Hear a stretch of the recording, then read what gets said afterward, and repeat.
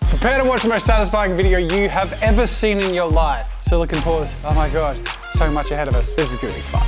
This video is sponsored by Dragon City. I've never worked with silicone before, but I'm gonna muck around with this today and see how far I can stretch my abilities without checking instructions. All right, so this is, I believe, a 1-to-1 ratio of both. Working time is 6 minutes, so we'll have molds pretty quick. And I'm gonna make a lot. I can duplicate anything my heart desires. Let's go find stuff to duplicate. Thanos head.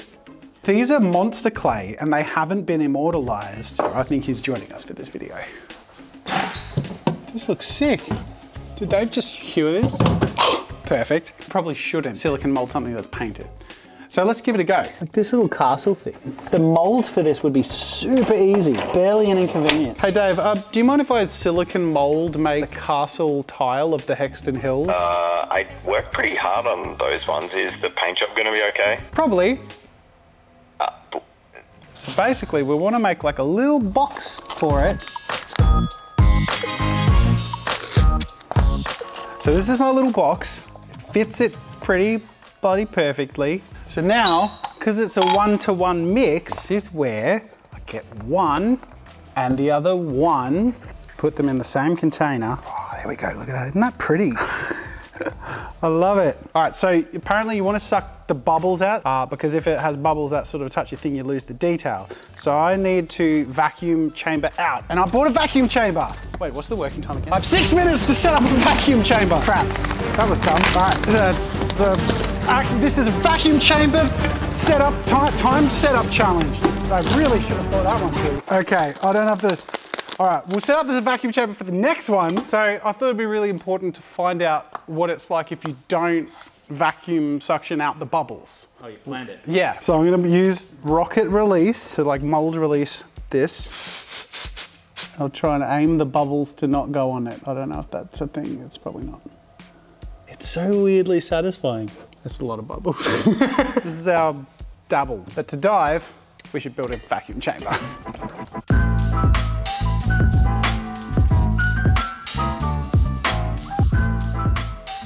So that stops the air getting through, and then this releases the air. Let's just test it by pouring the last of the stuff together. That's definitely gonna have bubbles in it. Suction out those bubbles.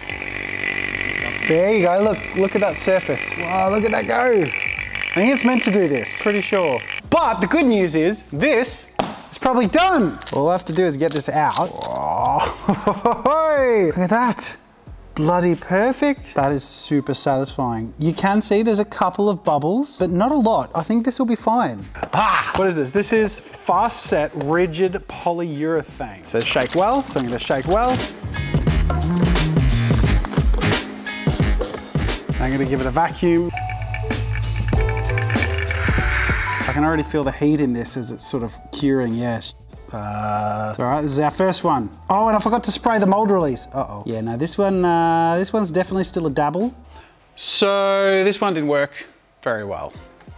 Oh, that's kind of cool. I'm gonna give this another go because it's too cool to not have a decent version of it.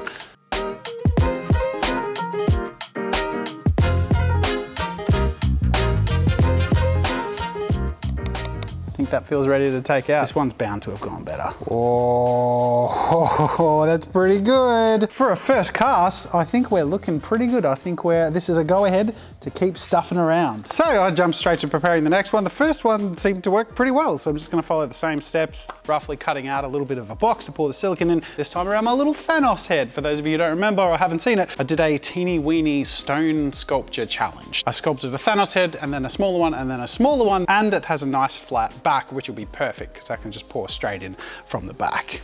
I feel like this one's pretty hard to get wrong. It's just like a big round dumb face. Oh, why is that so satisfying? Here we go. Yeah. Look at that. It's one of those things that look at you wherever you go. Well, that's cool. I've got a Thanos mold. Let's plaster this one. I don't have a lot of confidence in this one, given that plaster in its nature has lots of holes and air and stuff. And then the mold itself is looking a bit holy. Set this aside to harden. So let's see how our Thanos head went. Still liquid. I did leave this overnight. So now we just demold our silicone cast. There we go. Well, it hasn't kept, oh, I actually did settle at the bottom. We sort of have a Thanos head. I thought the whole thing would have been liquid. We got something. It's not a complete failure. I'm such an optimist. That'll dry out, and I think that'll be reasonably okay. It's sort of cool. But I do, I'm gonna do a resin cast and leave it overnight again. I feel like we can get a little fancy with this one. Get our resin part A. So let's spray our release agent.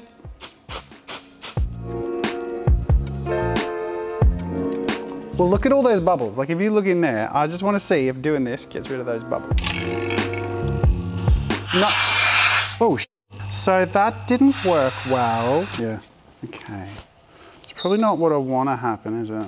This resin is everywhere. All right, so let's do this again. Do you know what though? That's not gonna be enough. Oh, it's because it exploded everywhere. My bad, okay. Just gonna drop in a couple of things of purple ink. This will color pretty quick. So I'm just gonna do a few drops at a time.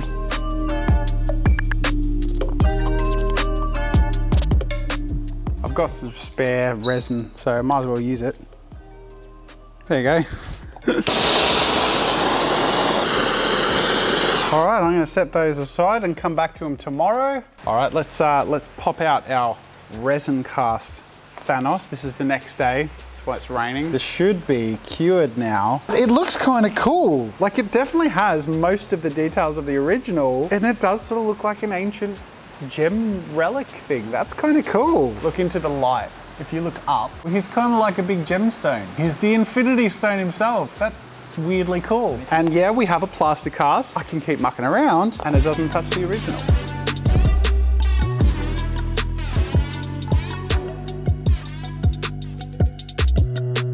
All right, next I'm gonna muck around with this dragon head, and this is gonna provide a lot of different challenges that we're gonna have to slowly work our way through simply because of how complex the shape of the dragon is. And for one like this, it's even more complicated because the way the horns splay is sort of gonna grab onto the mold unless the face part is probably its own mold. And then I'm thinking it's probably gonna have to be a 3-piece, meaning we then half this and this. So that the bottom, the neck, and under the head and all the way up to the top back here is all 2 pieces. And then we have a cap which covers the head. So the way I think you're meant to do this, or one of the ways you can do this, is by using monster clay, which I bloody love because this stuff is impermanent, but can be softened in the microwave, and it's just super workable.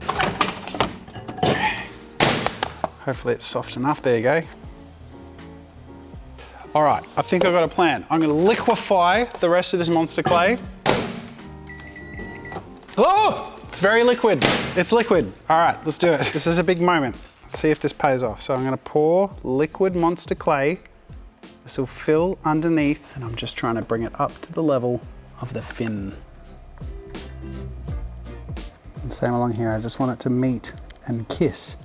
Kith, now kith. Ooh, have I been leaking? I have been, but it's fine because that bit doesn't matter. Okay, so this does have to solidify. The plan should result in a 3-piece mold. That means I can then pour and cast as many epic dragons as I want and make an army of dragons. And if it doesn't work, then I can't. But I have a backup, which is the sponsor of this video, Dragon City. Dragon City is a free-to-play mobile game where you can collect thousands of dragons with different elements and rarities and build your own dragon empire. You can download with the link in the description. And by using that link, you get a bunch of free starter goodies to get you going. In the game, you need to collect food, gold, and gems so you can grow and tailor your city to reach new levels. You can breed 2 dragons and get new dragon eggs, hatch them, and feed them to evolve. Then you can train your dragons and take them to battle in order to make them more powerful. Take part in PvP fights in combat and then arena fights where you can challenge your friends and other dragon masters. You can become a member of an alliance and interact with other dragon masters and join exclusive events where you can unlock special rewards. And there are several events every week in a battle pass where you can claim daily prizes and dragons. You'll find the dragons of your favorite YouTubers like Dream, George Not Found, Unspeakable, and others, and you can download the game by clicking the link in the description and get a special free starter pack with 15,000 food and 30,000 gold, plus the Iceling Dragon. How cool is this thing? The game looks really fun. I love the aesthetic. It's super colorful and cartoony, and you can check it out with the link in the description. And a huge thank you to Dragon City for sponsoring this irresponsible video. So it's still got a cool, but while it's nice and soft, I'm just gonna use some shapers and create some indentations. So by doing this, the idea is it'll create grabbing points for the silicone mold so that it can detach and reattach at the same point every time. Let's suction these bubbles, baby.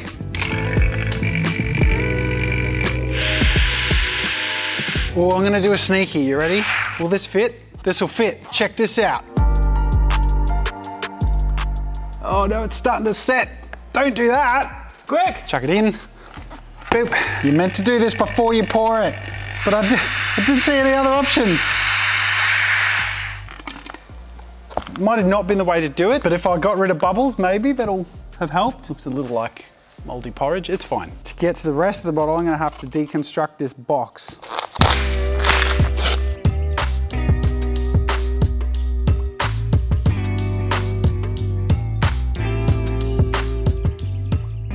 This is fun, man. Wanted to do this for a while. Cool, and yeah, okay, here we go. That looks pretty solid to me.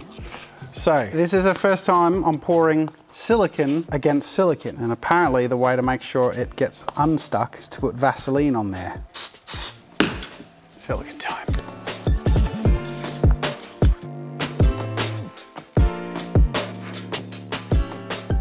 Let's reveal what we got. That's the front of the head. So I've got a 2-part mold. Now I just need to do the 3rd part. Now we're running low, but apparently if you are just shy of the pour being the right height, you can use offcuts of silicone to sort of like build up the silicone pour to go over the areas you need. So it's good holding on to the offcuts. Now we've got to bodge the frame. I mean, carefully create the frame. It's not like liquid tight, but if I just grab some of this and shove it in some gaps, I'm sure that'll probably do something. All right, silicone time. I am starting to run low. Mix it up.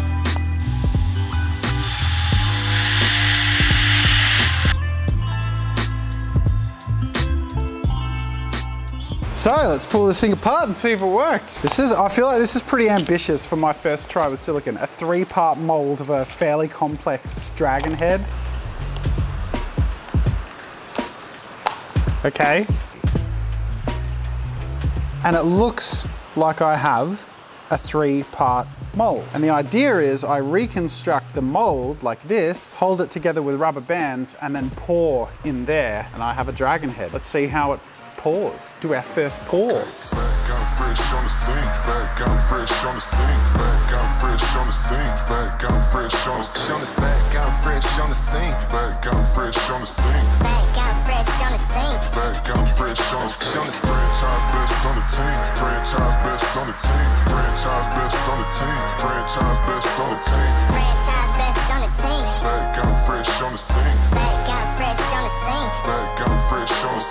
Coming back the next day, let's see how our 3-part dragon mold went. Oh, that's a good head. Look at that, that turned out great.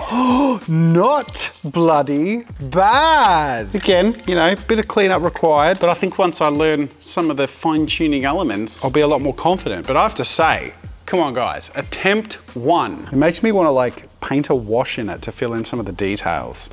I'm gonna do it, I can't help myself. It's fairly sharp, hot looking crimson, bit of pink in it. And then just run over the surfaces with the paper towel. Just a really rough effect, but I think this will just help give it that little bit of punch. Love it.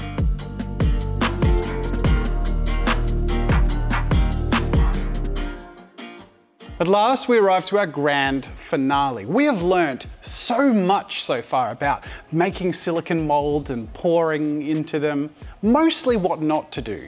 But taking that information, I'm going to see if I can turn a treasured actual artwork into something that will immortalize it forever. Now, I'm going to try and do this one as a 1-piece cast. I've got my box and I've got my head. Probably going to have to cut the back of the head, because then we won't lose the detail of the ear. And then it could be like a little wall mount thing. And that means whatever I'm casting will fall and flow directly into the details first. So the front of the face and the mouth.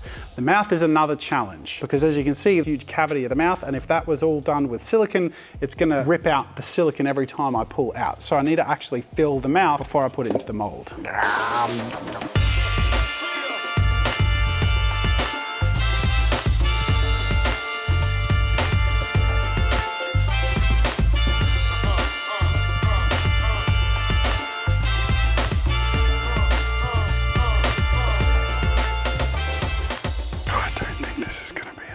This is going to start to set reasonably quick. So what I'm going to do is I'm going to pour this. This is the one I'm going to debubble. And then I'm going to pour between the bubble and debubble mix.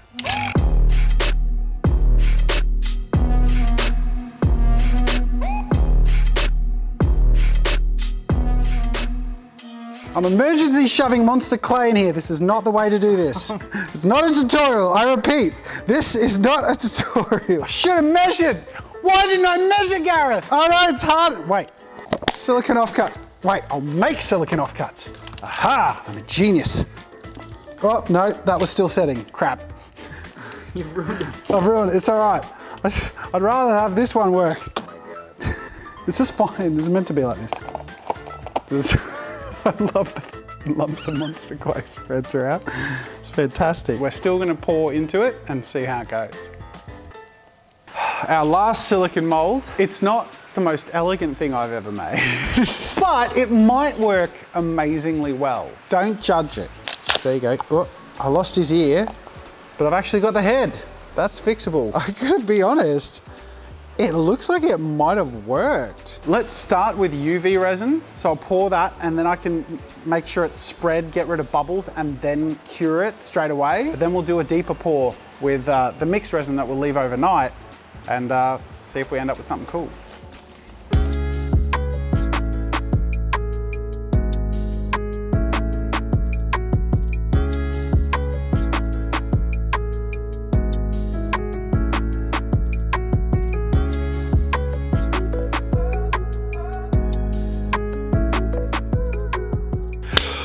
Let's see if my vampire mold worked. Oh my God!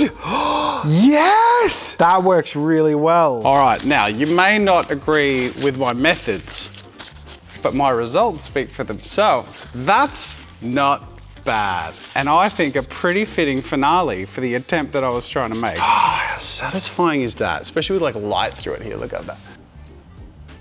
How cool is that? Now, because the surface most resin is UV cured, so it's actually clear on the surface, you can see through his nose, little clear nose. But it does make me want to add a little bit of detail pop with some ink. There you go. My vampire. That works really well.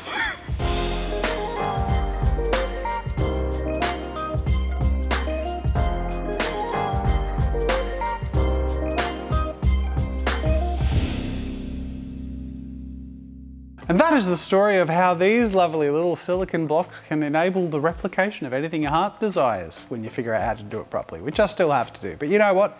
This was fun. Dragon City is also fun, the sponsor of this video. Make sure to get your 15,000 food and 30,000 gold and the Iceling Dragon linked in the description. And make sure to get yourself more awesome videos on this channel by hitting that subscribe button. Join me in the future. Otherwise, that's it for now, and until next time, I'll see you later.